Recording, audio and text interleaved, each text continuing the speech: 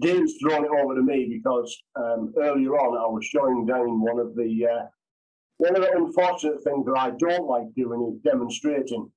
But my local club had asked me whether I could stand in on a demonstration for an hour for their Christmas party night.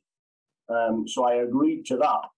But I needed to come up with a demonstration that would be less than an hour and also of interest to turners. That's always the difficult part to do. Come up with something that's of any interest to a group of guys that are all different levels of turning. Don't know if I can share screen. Go ahead, please. You can share it. Go ahead. Might be able to. I saw. We should be able to there it comes. I saw these party popper cannons. Don't know if anybody's come across them, but as I was looking around to get some inspiration, I come across these party popper cannons. As a production turner and somebody that sells his work, I need to look at something like that and think, how long is that going to take me? There's a lot of areas here. There's 4 wheels to turn. These bits are done on bandsaw. There's bits to glue together. So I thought that was really quite a good idea, but really quite time-consuming for me. And I needed to come up with something a little bit simpler. So what I did was I set 2. And as always, the first one that you make is never right. But the first one I made was massive in size, but simplified. Having made several of them, I eventually got a prototype that I was happy with and a way of turning it that I was also prolific with. And that is my version of being on the screen. The reason it became quite a good demonstration was you've got lots of disciplines. You're drilling on the layer, you're also turning off-center underneath. So the actual design has become very simple. I make them with a plunger. So you have a plunger. So there's only 9 inches of timber, inch by inch square, to produce this. The popper goes into the top, plunger, so cool, all the way through to the back, comes out at this end, and then you can pull a string through, which releases the string.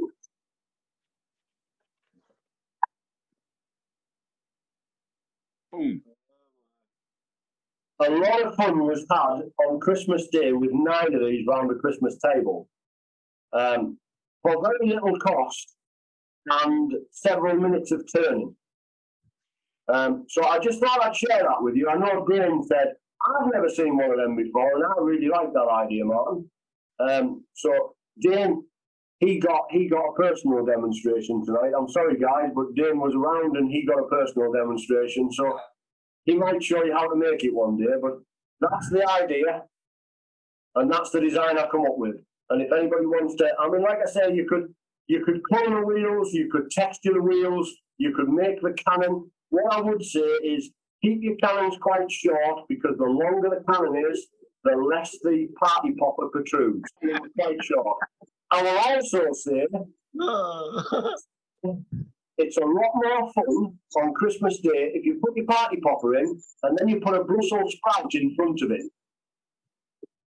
And you can fire the Brussels sprouts across the Christmas table. I'm not saying it's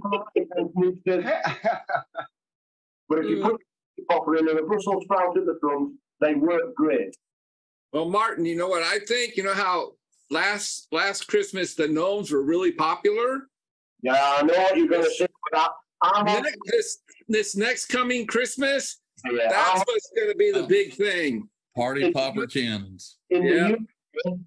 In the UK, I've already got the market because I've cut 150 blanks today. Tomorrow I will do another 150 blanks, and I should have maybe 400 or 500 of these by the end of the week made. They haven't caught on quite here yet, so yeah. I'm thinking this Christmas I'll probably be making a good 1,000 of them before before Christmas rolls around. But that's as easy as that. Yeah, it was a very intuitive demonstration that Martin gave me. I'm inspired, and I appreciate it so much. Good. Yeah, I wish I was in on that demo. Man, I missed it. Well, you bowed out early. See a demo. I'll have to put a demo out. One, I'll have to put a demo out. I'll do one at some point and put it in the chat. Not that I do demos. How's the wheels attached to the cannon? Yeah, right. When I first did these, because they were just for me, they were for Christmas Day, it was a bit of a demo. I decided that it would work quite happily with super glue. So the first 2 or 3 that I did, I just super glued them on. Because I want to sell them and I want to put them to market and I'd like to sell them to other people, I don't like sticking things together like that. So now what I do is I drill a dowel into the base. Where's the one that I did the demo on? This one. I drill a dowel through this base pack, all the way through there and into the cannon. It comes right into the cannon. And then what I do is put a little bit of super glue around the outside of the dowel and push that into the cannon, making sure that it doesn't protrude to stop the party popper going down the barrel. What I will say is when you put your super glue on the little dowel and you push it into the cannon, make sure you don't have super glue on the end of the peg. Otherwise, you're all going to look very silly when you come along next week with these stuck to your fingers. So just put super glue on the ends. Just put a little dab around the outside, and then basically it slides through, and you can just sand the end up at the bottom. And that then secures them very tight.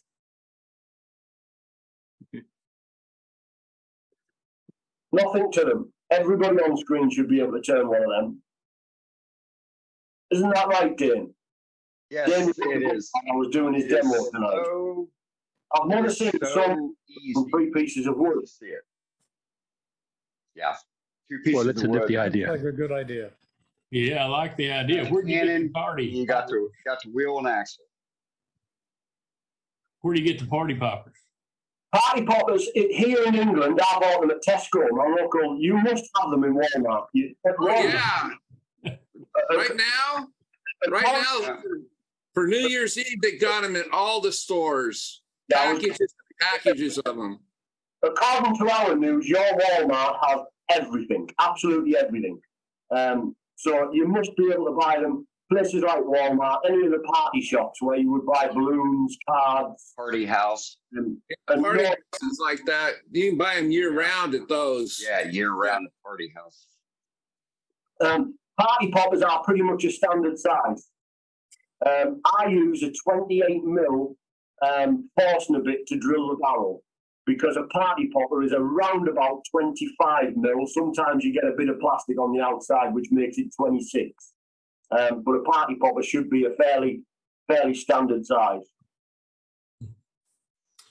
I like that, Martin. That's a good idea. The only thing you need to remember, that some of you might not have noted, is when you drill a barrel, it's got to be quite tight towards the end of the cannon because the party popper needs to come out. It's got to protrude. It's got to come out of the cannon. Otherwise, you can't get the string, and there is no way you will be able to feed the string down the barrel and get it through here, through the bottom. So your party popper must come out of the end of the barrel. Mm-hmm. So the 28mm Forstner bit comes down to that line, that back line. Then you've only got about 5mm of the 10mm bit that drills the hole through. And for those here, 28mm is 1 1/8 inch. Yeah. What's 10mm? Is it 10mm? Oh, I thought you said 28. No, there's 2 holes. No, it's 28. You're right. Yeah. The Forstner bit is 28mm, so 1 and whatever. And 5 is like a 1/4 inch. 1/4 inch. Yeah. That's the hole at the back.